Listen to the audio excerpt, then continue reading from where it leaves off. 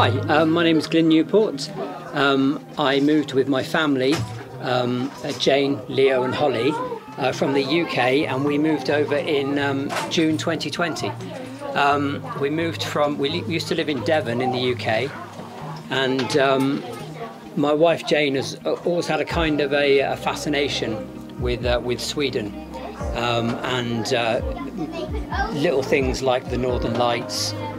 She loves dogs, and so it was Swedish Laplands she loves, and that kind of led to sort of her looking into things. When she researched things online about these things, Sweden comes up, and the culture and the way of life and that type of thing, and it just kind of filtered down in her thoughts until she decided that actually it might be really nice over there. One of the main driving reasons for moving here was something as basic as house pricing.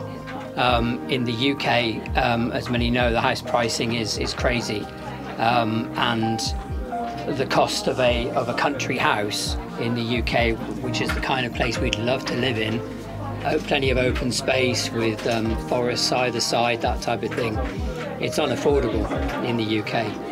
Whereas in this country, in this area, in Bastuträsk, which is where we live, which is between Norsjö and Skellefteå, so it's isolated, but it's still close to all the amenities, which is obviously useful. It's obviously necessary, but you get used to the distance pretty quickly when you live in Sweden.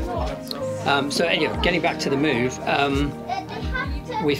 Jane found this property online for sale, and she looked at many properties in different areas, but it was always this one house that we first looked at that she kind of really took to. So we took a bit of a gamble, and we had the surveys done, and we bought it without having come to Sweden to see it, and we just took the jump, really. With doing all the research as well, it sounds like a really risky manoeuvre now when you say it just like that, but we kind of thought it through. We did it over the space of about a year or so, and it all started to come together, and then we made the purchase, and then of course the COVID pandemic hit when we were due to move in March 2020. So we were kind of stuck in the UK with this house waiting in Sweden, so that was an interesting time. When we arrived in Sweden, obviously we didn't know anybody here, but very soon, after Jane had made some comments or joined a few Facebook pages, which is always a great way to meet people when you first move into this area, Martine from Multinations in Norsjö, she contacted Jane through the Facebook page, and as a kind of welcoming committee, they were just amazing, putting us in contact with people who could answer questions, like people from Norsjö Commune, simple things about where to find refuge bins, or how to organise this or how to organise that. So as a welcome, it was certainly well received. As well as being lovely people, it was also very helpful to have somebody that you could call on just to go, oh, what does this mean? What does that do? Generally, the entire area of Skellefteå, Bastuträsk, Norsjö, everywhere you go, you feel you don't feel like a foreigner in somebody else's land. Which can be a feeling that lots of people get when they move to England, I feel, these days, without getting political.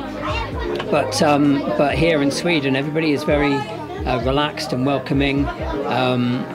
We try to learn the language, which we're going to start the course SFE soon, so that's certainly going to help. But by and large, if you can't speak Swedish initially, the majority of the population they learn Swedish from an early age, and it's just another part of what they do. It's they don't have a problem speaking English, and they're quite happy to if you can't speak Swedish initially. Yeah, I suppose the cultural differences, there's a few, but then that's the same with any country that you move to. and they're good ones as well. Like fika is fantastic. Fika is something that, as an English person, I thought, well, I wonder if that's like cream tea, because the English, we don't eat cream tea every day. It's just, you know, it's a special occasion, but it's always like a traditional English thing. Whereas fika literally happens every day. And it's great because it means that you break up your day, you have a little break, you get to socialise with people, you get to meet people that way. So it's a really nice and it's a healthy habit, because it's, you know, the cake is one thing, and maybe not healthy so much, but the healthy habit of just taking a break and talking to people is good.